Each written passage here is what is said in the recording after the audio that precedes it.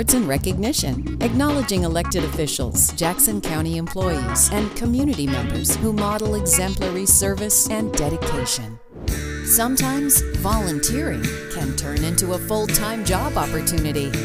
That was the case for Les Pierce after volunteering at the Jackson County Expo Evacuation Center during the Alameda fire. The Expo was so impressed with his work ethic, general knowledge, and overall incredible usefulness that they hired him as the lead grounds worker. And to this day, they don't regret it. Now we're honoring him as November's Employee of the Month. Les began at the Jackson County Expo when he was brought on as a temporary worker. His journey is a testament to his exceptional character and leadership qualities. In the face of a crisis during the Alameda fire, Les stepped up in an extraordinary way. Upon arrival at the evacuation center, he selflessly offered to volunteer, asking, quote, "Where and what do you need me to do?" end quote. Les's unwavering dedication and willingness to help others shone brightly during that challenging time. As the evacuation center evolved, so did everyone's confidence in Les. His compassionate and caring attitude, coupled with his proactive approach, became a source of inspiration. Les did not just complete what was needed, he went above and beyond, finding people to assist and taking on any task required. Les's remarkable qualities did not go unnoticed. Recognizing his exceptional contributions and leadership potential, the county offered him a position at the Expo where he was hired in February of 2022, and he was a lead Expo grounds worker. It quickly became evident that Les was more than an employee. He's a natural leader. Since joining the Expo, Les has elevated the level of service. He fearlessly tackles challenges, whether it is making simple yet impactful changes to a sound system or undertaking complex tasks like changing hydraulic lines in a tractor. Les does not shy away from any challenge. Instead, he approaches every task with enthusiasm and determination. Les's presence has undeniably made the Expo a better place. His continuous efforts, expertise, and commitment to improvement are shaping a brighter future for the organization every day. Jackson County is truly fortunate to have him as part of its team. Les, on behalf of the Jackson County Board of Commissioners, congratulations on being selected as the November Employee of the Month, and thank you for your outstanding dedication to the citizens of Jackson County.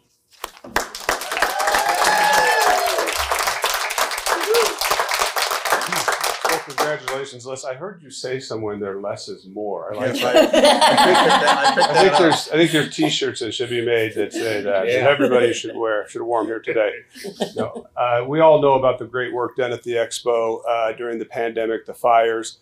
But you know, that's just when the spotlight was shining. I know that work is done every single day.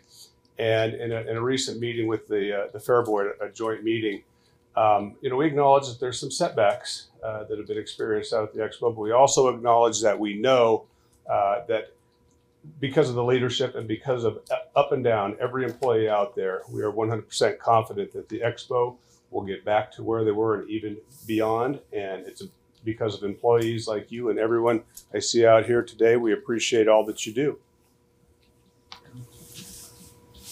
And here, I'll just also add that having been out at the Expo for 3 weeks straight during the fires and everything, I can tell you I know exactly what you were doing out there. And you did a wonderful job, and that was pretty tough because that was a pickup ball game. That was really hard. So thanks a lot for everything you're doing. Thank you. All right. Okay, I am pretending to be JB. I have a message from JB Demek, who's our current board president. He says, Les has gone above and beyond during his time at the Expo. Les is a very well-rounded individual who knows a little something about everything. Folks around the fair have always commented on how calm, cool, and collected Les is during the fair. And this is no easy task when you've put in 60+ hours before Wednesday of that week. But in true form, Les always has a smile on his face. Les really cares about the 4-H and FFA youth in this county. Coming out of COVID, Les used his audio and visual skills to live stream the junior livestock auctions, a practice that we still use today. Les, you are one of a kind and a true asset to Jackson County and the Expo. And means less is more. You get the comment. Thank you, guys. I appreciate it.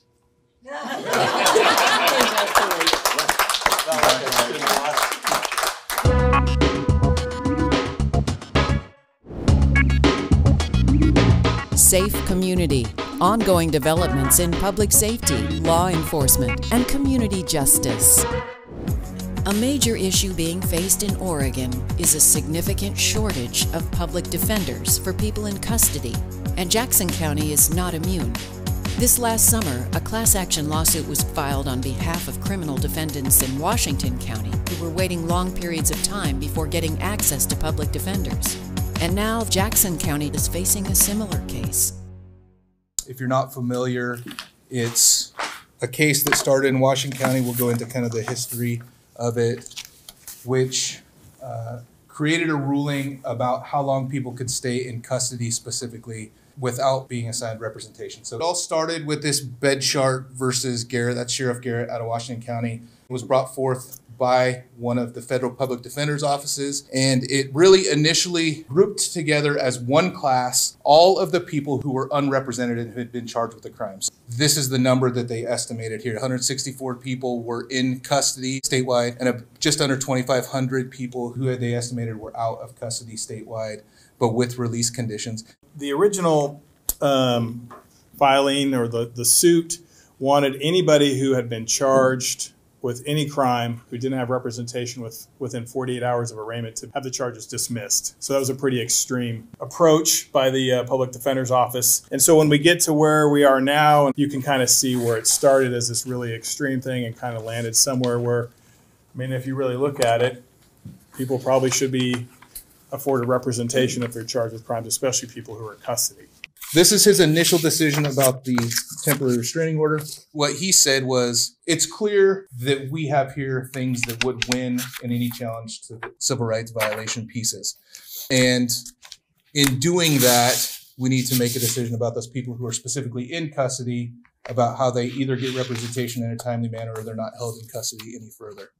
It basically said that after the first appearance by an in-custody defendant who was found to be indigent and had all the qualifying circumstances for a public defender, that if they were not assigned a public defender or representation of some kind within 10 days, then they had to be released from custody. And that in that release, they had these conditions that had to be set forth. And, you know, if they violated those, they could be arrested, like we said before.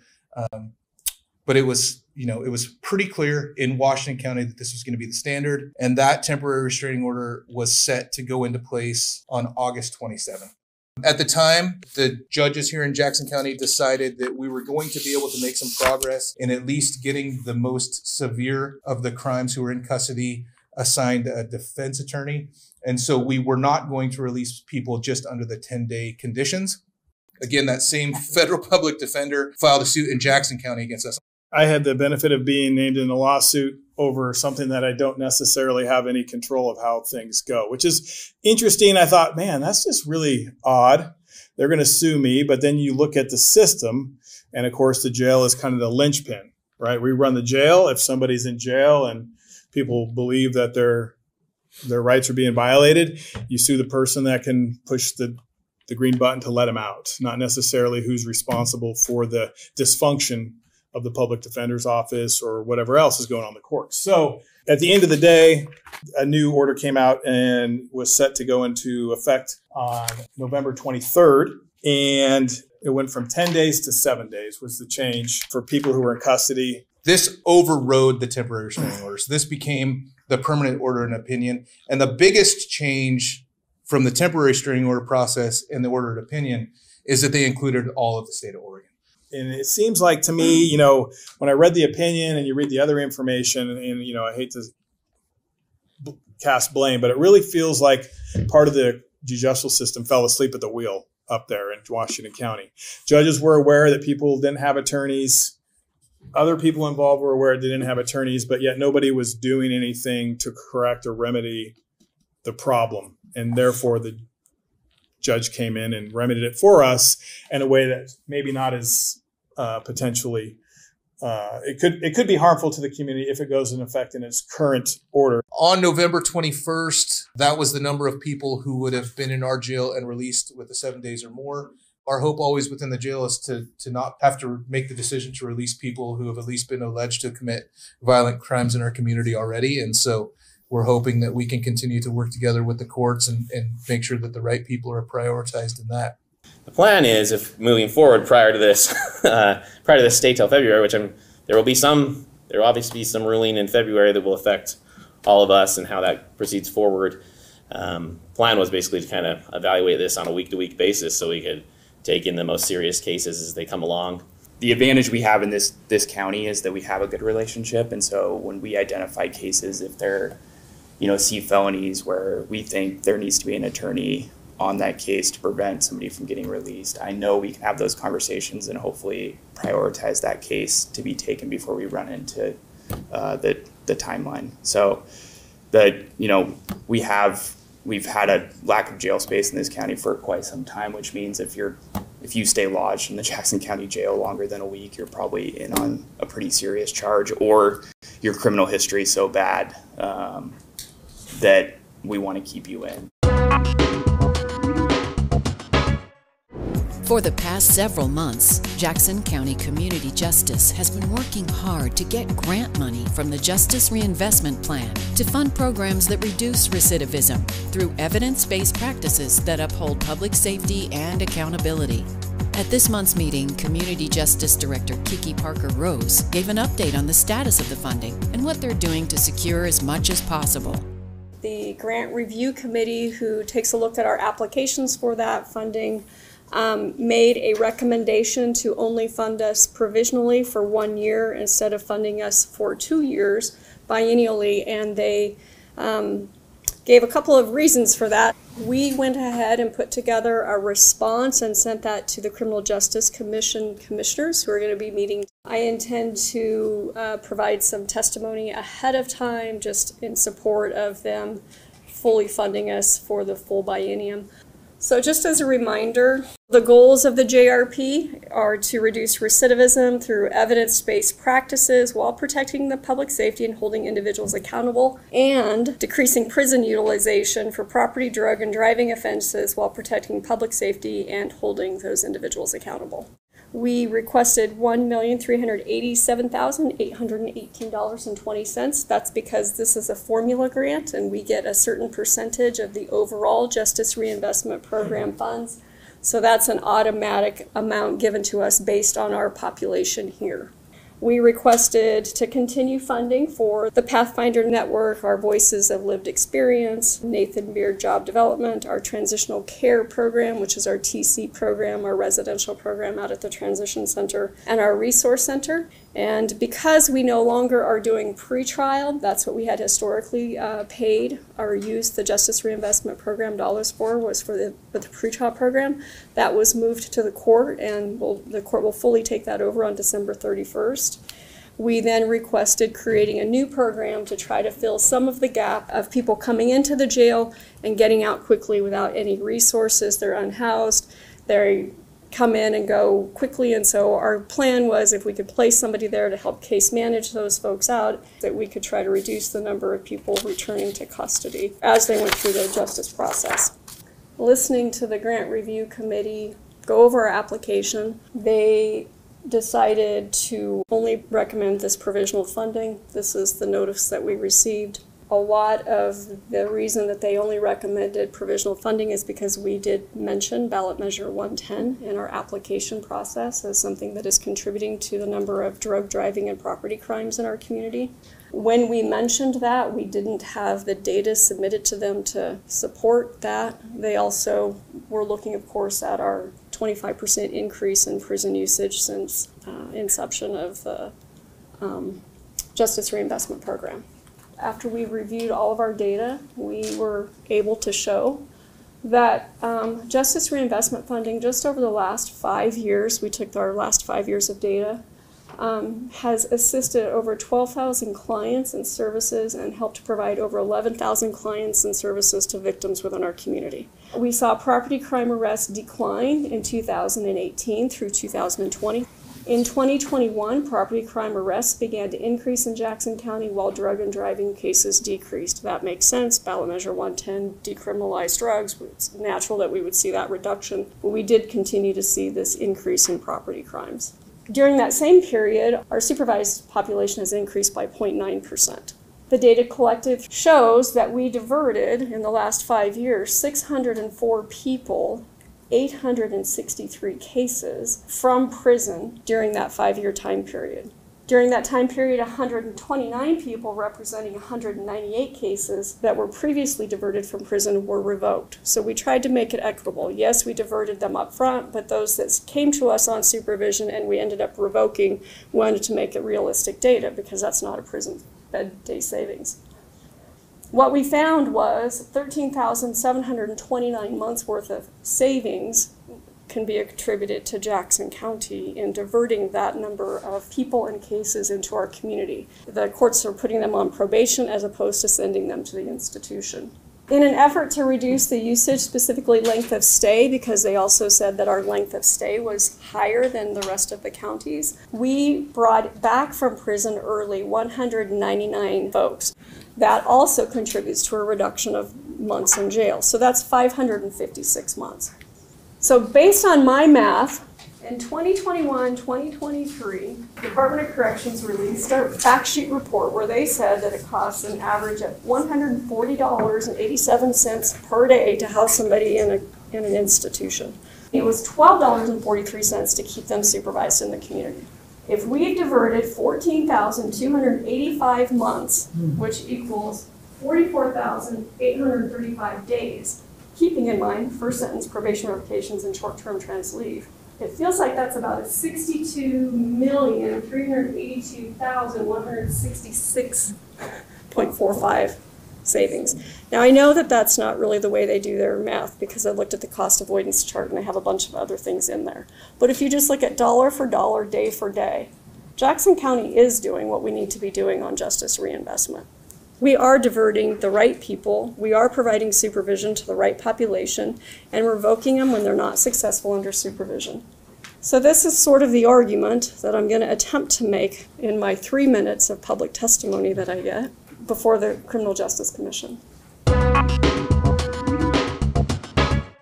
Awards and recognition, acknowledging elected officials, Jackson County employees, and community members who model exemplary service and dedication. Every year, the presiding chair of the Board of Commissioners selects a recipient for the annual Chairman's Award, which recognizes a local resident whose lifetime achievements have gone above and beyond in making a profound difference in people's lives. This year, Board Chair Colleen Roberts chose Darcy Mann Self, whose decades of community service, numerous recognitions from local organizations, and positive impact on many people's lives have made her stand out as a true servant leader in Jackson County. So Darcy was raised on a 750-acre alfalfa ranch in Malin, Oregon. She attended Lost River High School and then continued her education by attending Southern Oregon State College, which has been many names, but now SOU, right? Where she received her Bachelor of Science degree in business management. Darcy's career began with her family's business, a country corner located in Malin. Then she went on to work for U.S. Bank in Medford as a loan officer, for Bob Frink Nissan from 1987 to 1989, and for John Hamblin Motors from 1989 to 1991 as an office manager. In 1990, Darcy began her career as a comptroller with Insurance Marketplace, which is now High Street Insurance, where she's been employed for over 32 years. Time flies, doesn't it? Darcy's been a leader in the community with her decades of community service. In 1989, she was only the second woman in the state to be installed as a member of the Lions Club. Over the years, she has earned numerous awards, To name a few, she has the Seroptimus Award for Women Who Make a Difference, the Seroptimus Award for Advancing the Status of Women, the Community Spirit Award presented by the Chamber of Medford and Jackson County, the Community Loyalty Hero Award presented by Road Credit Union, the Guardian Angel Award presented by Hearts with a Mission Youth Shelter, and won 3rd place in Dancing with the Rogue Valley Stars, benefiting the Sparrows Club.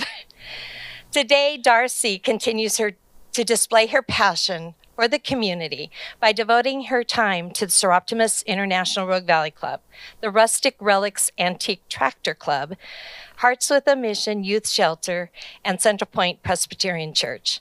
And of course, the Pear Blossom Festival, which I think you're most notably known, I mean, to the most of us, which you have been a passionate and influential board member for 37 years and the president for 30 years. During her time as the president of the Pear Blossom Festival, Darcy's been involved in the creation of many activities that support the event and the parade, including but not limited to the Queen's Scholarship Pageant and the annual Pedal for a Cause bike ride, Pedals and Pairs. And isn't there a junior court like for 5-year-olds? I had a son compete in that once, and that's a whole nother story. That's quite entertaining. Over the decades, with Darcy's exceptional leadership, the Pear Blossom Festival has received multiple recognitions, including the 2014 Mayor's Award, the 2016 and 17 Southern Oregon Best of the Best Award, and in 2016 received an Oregon Heritage Tradition designation for being in continuous operation for more than 50 years, demonstrating a public profile and reputation that distinguishes it from more routine events and adding to the livability and identity of Jackson County and the state as a whole. And you ask, in her spare time, what does Darcy do? Well, in her spare time, she enjoys spending time with her husband, Steve, who's joined us today, too. He's here somewhere. There he is.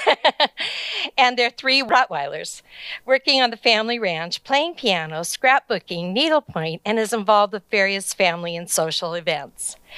Service to the community is a way of life for Darcy Mansell, and as the chair of the Board of County Commissioners, I'm honored to recognize her with the 2023 Chairman's Award for outstanding work in the field of community service.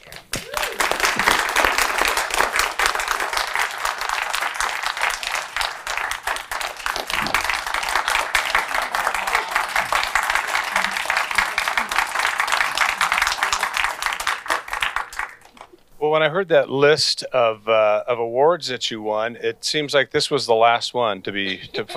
So we finally got to it. We finally completed the list. No, I really like. We have a lot of recognition and awards that we give throughout the year, but this is always my favorite because we get to hear about the true superstars in our community, and we really get to hear about what they do in depth. And I mean, I'm sure we could have gone pages more, but that's extremely impressive. I think Commissioner Roberts, you hit this one out of the park. Well, you did it. She just saw you hit it out of the park. But either way, we appreciate what you're an inspiration. You're an absolute huge asset to our community, and just congratulations and thank you for what you do. And before I forget, my sister would be very upset. My sister Cheryl Dyer. And she wanted to be here. She, again, says the same things. You are just a dynamo. You are an inspiration. But the one thing that trumped her being here is she's got a brand new grandbaby in Reno. So I think we can all understand that. But she wanted to say congratulations as well. So congratulations and thank you. I'll simply say that, you know, it's impossible to add to that and everything. But I will just say that, you know, what's really remarkable about our community is we have so many people like you, but you stand out so much, and we just wouldn't be the community we'd be without you. You know, that really means a lot to us. It really is great. So congratulations. Thank you. And this is kind of a special award, and sometimes you have lots of guests that come, and I would like to open it if anybody would like to say anything. You get the final word. But if anybody wants to say anything about how Darcy's affected their lives, or I know I always think when I read her list of accomplishments, I go, Well, when I get old, I want to be Darcy, but I am old. So never mind. It's too late. But anyway, if anybody would like to say anything, you're sure welcome to, but you have to come up and use a microphone. Darcy and I go back a long ways. I've been her hairdresser for 40 years plus. And I know a lot of secrets. And most of the most amazing things have been the moments she shared with me, very humbly, about the amazing things that she's done in her life. And as a hairdresser, you just listen. And I just have loved every moment. And I don't have a friend that I'm more proud of, besides maybe you. We're both Klamath Falls girls, and we've known each other a long time, all of us. But Darcy and I go back. And she has a wall in her hallway that indicates all the funny hairdresser styles I've done on her. But anyway, I couldn't be more proud, and we all are. I'm so happy to share this moment with you because I love you. Congratulations. Thank you. You deserve it. Thank you. Anybody else? You get a moment with the woman of the hour here. I'm Kevin Lamson, and I'm the founder of Hearts with a Mission, and Darcy has been just a huge, huge support, not just of the organization, but of the kids. She became our board chair a few years back. She organizes every one of our events. In fact, a few years ago, Darcy said, "Do you want me to take on your annual event?" And I said, "Well, yeah." And she said, "There's one condition." And I said, "Well, what's that?" And she says, "You no longer have a say in anything." So once we got that established, I thought, well, great. And I actually was in Chicago one year and didn't get home till 5:30 or 5. The event started at 6. And when I showed up, everything was perfect. And I thought, I never have to doubt her again. She's totally capable. But we would not be the organization we are without you. So I want to just commend you. I love you. And thank you. Thank you for that. Well, I will just say the plaque that it gets awarded to Darcy said, the Chairman's Award presented to Darcy Manself for the Lifetime Achievement as a citizen of Jackson County in the field of community service. Darcy Manself is hereby acknowledged as Jackson County's esteemed Citizen of the Year for 2023.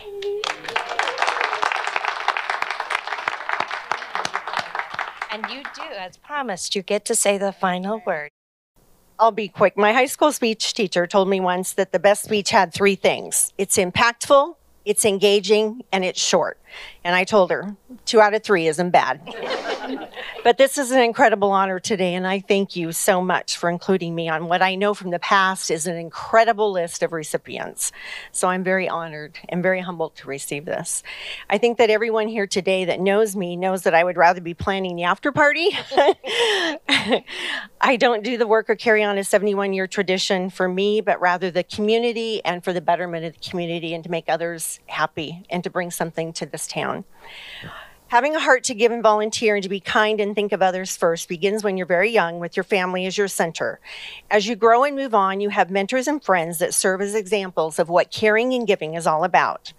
I was fortunate when I moved here almost 40 years ago that I had many people that stepped in to lead and guide me. Over 30 years ago, one of my previous bosses, Bob Frink, who had car dealerships up and down the West Coast, taught me 3 things that I believe in and follow today. Surround yourself with good people, have the right people in the right place doing the right thing, and get your money in the bank. And my husband says, I always get the money in the bank, I just have a hard time keeping it there. And I told him, 2 out of 3 isn't bad. As I think of all the friends and fellow volunteers and club members that I have surrounded myself with, many who are here today, these are these good people and the right people, and they're my inspirations to volunteer and to help others and to continue traditions. They're my cheerleaders, and they push me to be active and involved, so I wouldn't be receiving this today if it hadn't started in a good home with all of these good people. So I share this with them for inspiring me, pushing me, and supporting me, and my husband for putting up with my crazy. So thank you for this Chairman's Choice for adding me to a list of amazing people that have done so much for our county. I'm truly honored and humbled to be receiving this. And since my mom taught me to never go anywhere without taking something to give, I had chocolate bars made by my friend Dina Branson, and they say, stop me before I volunteer again. So for each one of you, I have chocolates. Thank you.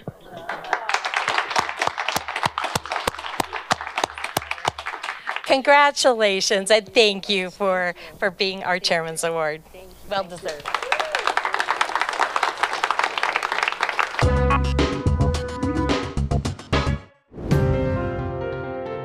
Thank you for joining us for this close-up look at the stories that matter most to you. We hope you feel a little more connected to the people and places that make Jackson County such a special place to live.